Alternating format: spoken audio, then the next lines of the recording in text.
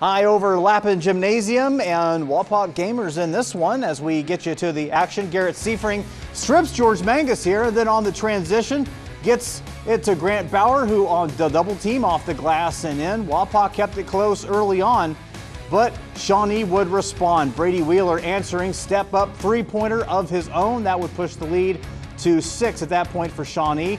Wapak though with a nice answer, cutting pass inside to Bauer, and Bauer would finish at the rim, keeping it close. And then Wheeler once again, close enough, knocks down another triple.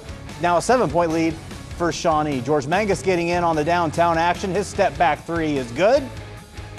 Shawnee up 10 now at this point. Noah Ambos double teamed at the perimeter, but drives off balance, hoop, and the harm. Gets the old fashioned 3-point play there. Now some more cutting action. Noah Ambos again. He cuts the Shawnee lead to 7.